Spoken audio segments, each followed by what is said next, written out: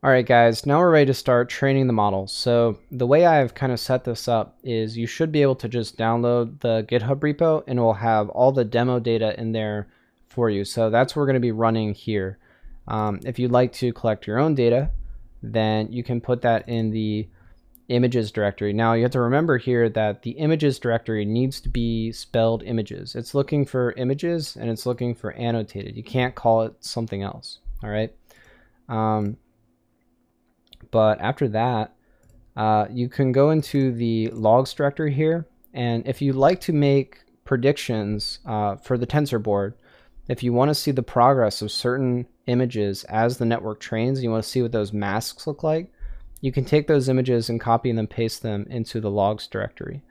And then this images directory is just kind of you might not even have this actually when you start training. It'll kind of be created by default by the tensorboard callback. So, but what happens is tensorboard will look for these images, and if it sees anything, then it'll construct those masks internally within images. All right, and then it'll access those images and then just display them on tensorboard. All right. So now that that's kind of gone over, let's take a look at the actual code here. The only thing you should really change is the stuff in config.py. So if you want to use grayscale images instead of RGB, you can change shape from 3 to 1. I'd imagine most people would use RGB images. When it comes to the width and the height, I mean, I kind of talked about this before, but they should be evenly divisible by 32 if you want to use FCN8.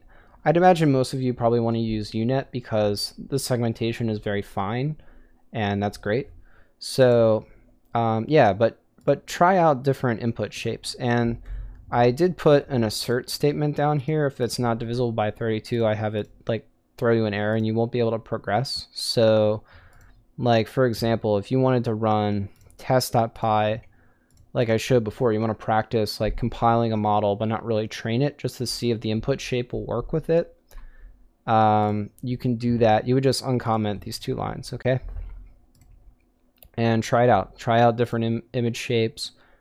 See if the model will compile, and you'll be able to actually train on it. The mode, if you're doing binary, then set binary. I imagine most of you are probably trying to do multi, but set that to multi. And when it comes to model name, the model name should either have UNet in it or it should explicitly have FCN_8. There needs to be that underscore between FCN and 8. Or else, and it's just because it makes training the models a little bit easier here when I load them in. But yeah, I think I'll be training UNet here for this example, so we'll just call it UNet multi. Logs, log directory is going to be logs for tensorboard unless you want to change that. You've got the Hughes dictionary, so this is where I show in the HSV video. If you guys didn't watch that and you don't know what Hughes saturation value is, you might want to go check that out. But this is how you would actually change the color of the masks for each of the individual annotations. All right. And I think that is it. So let's go over to train.py. The other thing, I've talked about this before, that if you collect images where all you have is like the whole image is a background, so you don't create an annotation file for it, okay? You leave that annotation blank. So what we do here is we check if the length of images does not equal the length of files within annotated, we would generate those missing JSON files, and that will actually build custom backgrounds for you and generate a JSON file that you'll be able to use. All right. And that just checks every single time. So if you kind of mix up the labeling for one of your image annotation pairs, then that could really be a big problem when it comes to filling in those empty background issues. So that could be a place where your annotation's messed up, but you should check from the previous videos that the masks are actually getting built properly if you watch the programming videos. But those Jupyter notebooks are actually included within the Semantic-Shapes repo, so you can check that out. The only other thing to kind of talk about here, you can change model base. So base for models is essentially figuring out how many filters you want, because realistically you don't have to use all of the filters or the same dimensionality that VGG16 uses for something like FCN8 here, right?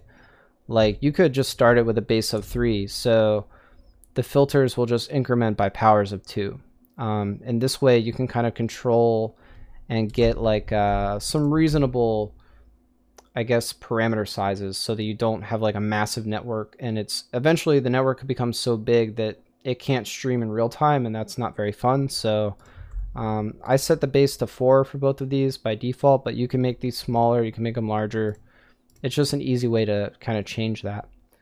And I guess the only other thing that I'll talk about is the data generator, because the data generator is really long. But the general idea here is that we're going to be doing, again, some image augmentation on our image if we choose to kind of flag that in the training. And the data generator will be able to generate entire batches of data on the fly by taking some image paths and the annotation paths. So the way this actually works, if you go all the way to the bottom here, there's a data generation method, and this is what actually builds out an entire batch of data. So you can see it builds up X, it builds up your input, your target matrix, and it kind of just goes based on a couple of things like, are we augmenting? Is this grayscale? Is it RGB? And then it builds that, and it'll return a single batch of data from the data generator. And that's actually what happens when training occurs. So the batch size for a training generator is 5 here. And if you wanted to make a validation split, you would just come in here and you call it like VG equals data generator, and you just make one for, you could split your image path or you could split your annotation path if you want to do something like that. So let's actually try training here. So if I go over to my command prompt, you would just run python train.py, and all this should come. So we're training UNet, right? It's going to show you the model. You can check that out. Check the dimensions. This is only 1.9 million parameters, so that's actually pretty small compared to FCN8. And yeah, it's just going to keep training. You can go over to a second command prompt, and then you can launch tensorboard. So the command for tensorboard is you just go into the same directory where Semantic-Shapes is. Make sure you have this activated. You're in the right working directory. Working environment. And then you can say tensorboard --logdir, and you'll point to logs. So, and you should run this after you've started the training, because every single time the training starts, it's going to clear out that logs directory, just so you're aware. And what you should see is that tensorboard is now going to be open on port 6006 of localhost. So if I go over here, I type in like localhost 6006, you can start to see the graph already coming in here. So if you go to tensorboard, you can put a period, and that will show you all the graphs. You've got loss, dice, and this will look more interesting as it kind of keeps training. You've got the graph, so if you head over there, that's the graph of UNet. And if you want to watch the, and this is the prediction of the masks, okay? So if you want to watch the masks, how they're being constructed as the model's training, you just head over to the images tab, and then this will keep updating. If you ever want to update, you just click this little arrow, and there you go. So that's it.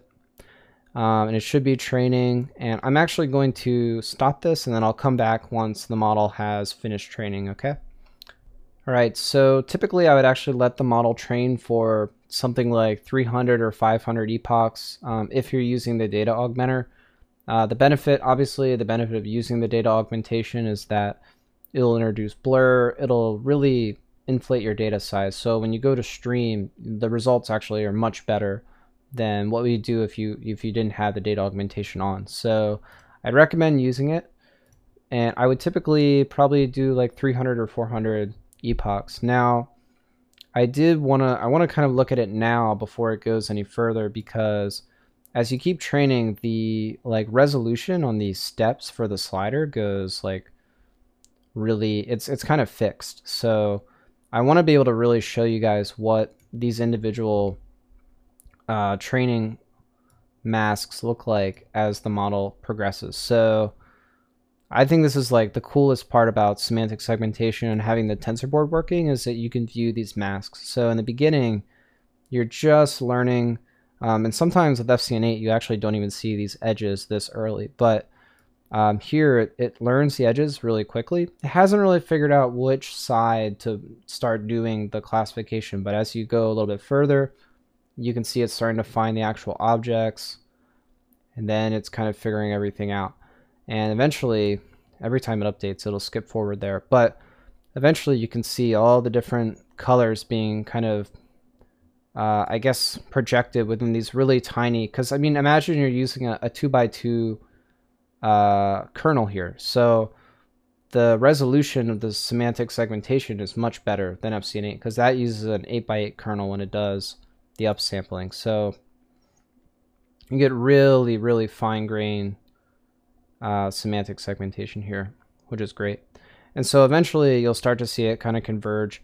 And at this point, you know, all this stuff like this will get cleaned up as we start to train longer and longer. So yeah, I would just let it train longer. I usually go for like 500 and then the results start to look pretty good. And the model should get stored in the models directory. So you can see here, it's just a .model file that you can load with Keras later. So after that finishes training, you can try streaming the images, and that's what we'll be talking about next.